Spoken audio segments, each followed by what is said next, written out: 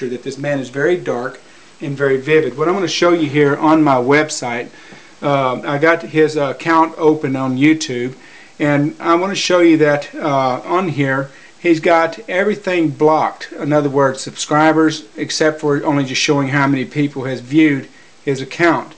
It also shows how long that this man has had his account open, October the 25th, 2010.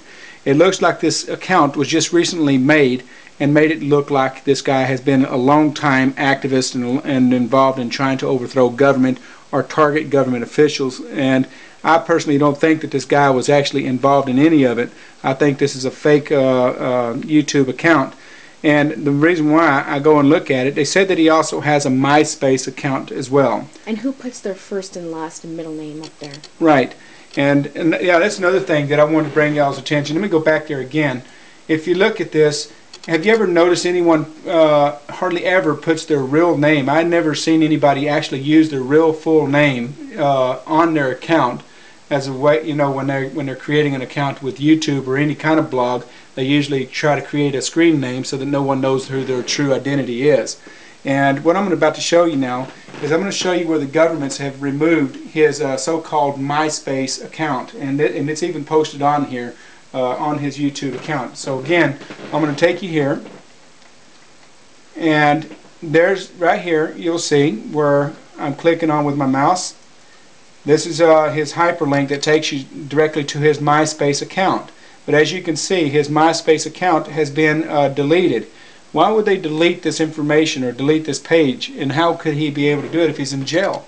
It don't make no sense how they show you the YouTube account, but they don't show you his MySpace account if this guy was a legitimate individual.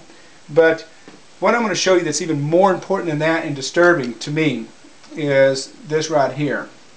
I'm going to back it up, and I'm going to take you to Gabriel's YouTube account, the congresswoman who was shot in the head supposedly. And this, as you can see, that shows her name up here. Shows that it is her account, and this is her for her campaign purposes where she has his account.